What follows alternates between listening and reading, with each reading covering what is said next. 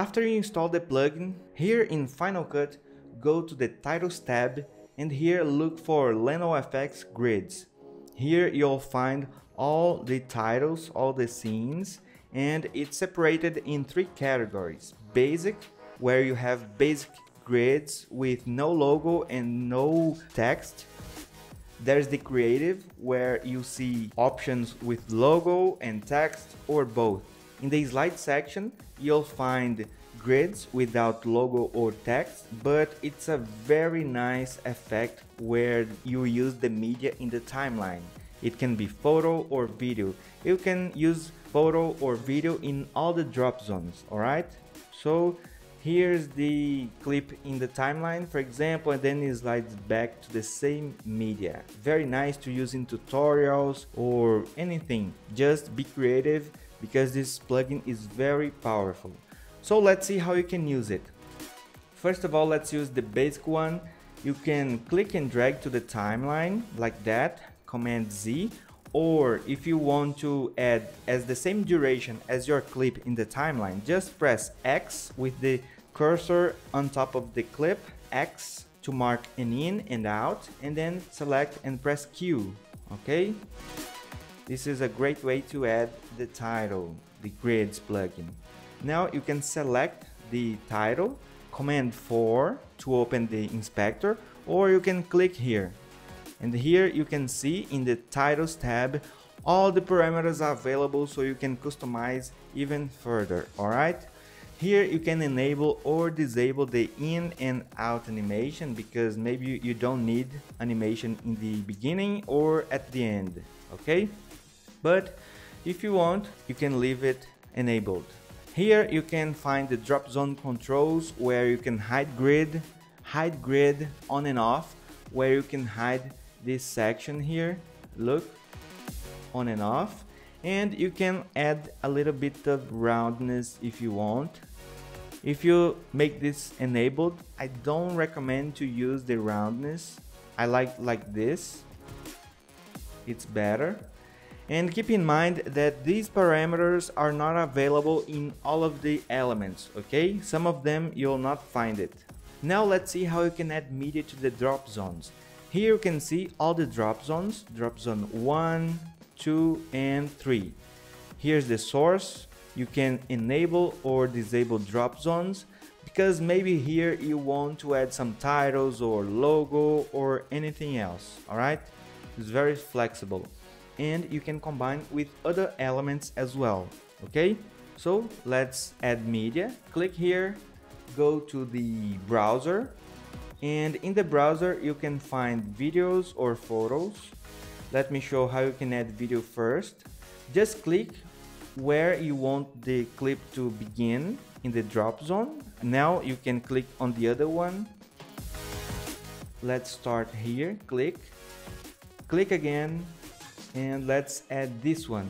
Click again, apply clip, and then let's play. It's a good idea to render first, because you are playing 3 clips, videos at the same time. So go to the modify menu and render selection if your render is not automatically enabled. I don't like the automatic render. So it's rendering. Let's play now. Yeah, that's great. I like it. You can come here and change the content in the pen. You can move the media, and here you can move this one as well, and this one, and you can scale up or down like that.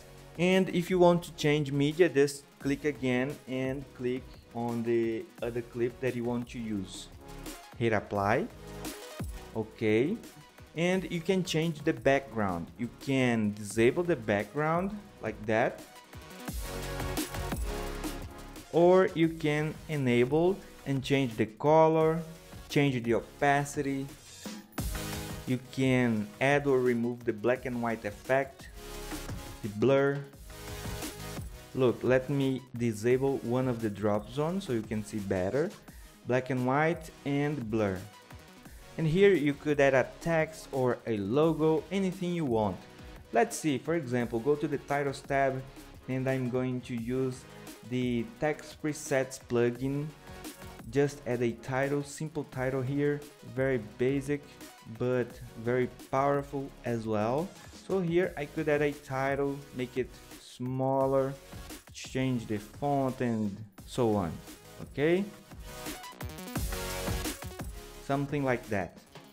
Let me delete and show that you can use a little bit of noise, but keep in mind that this is just a subtle effect. Use with caution, don't do this, alright? And the fade in, fade out, you can fade in the beginning or fade out at the end or both, or leave it off. Okay, let me remove the noisiness. So that's the basic one. Let's use another one. Let's use the creative. Let's use this one. So here I'll play it. Alright, here I have text. You can double click on it and then you can change photo ideas. I'm going to put video, and then let's say that you want the ideas to be yellow. Just double click on it, select it, or select here, go to the text tab, and here in face you can change to yellow, for example. And to accept, click outside, press ask. Here you can click on this text. We have two. Go to the titles tab. Let's see travel. Let's say that I don't want travel. Just remove it by clicking here. Let's say that you want to change the font. You can click here and change the font, the size, and so on. You can also disable. If you want more controls, let's say the line spacing, just click on the text and here you can see line spacing. We have here a logo. Let's see how you can change the logo. Click here on the titles tab and look for the drop zone for the logo. Let me see, is this one, drop zone logo. Click, go to the browser, look for your logo, click here, hit apply. As you can see, it's very big. Let's make it smaller like that. Okay, and let's say that I want everything to be white. Click here, add custom color and change the color like that. All right, this is very nice. Keep in mind that you need to use a PNG file with transparent background. So that's it. Now let's see the drop zone one that has the colorize effect. You can click here, add your media, let's say this one, hit apply, and then you can disable the colorize effect. It's the dual tone effect, and here you can change the color if you want to. Alright, very nice effect. You can also change the intensity. Maybe you just want a little bit.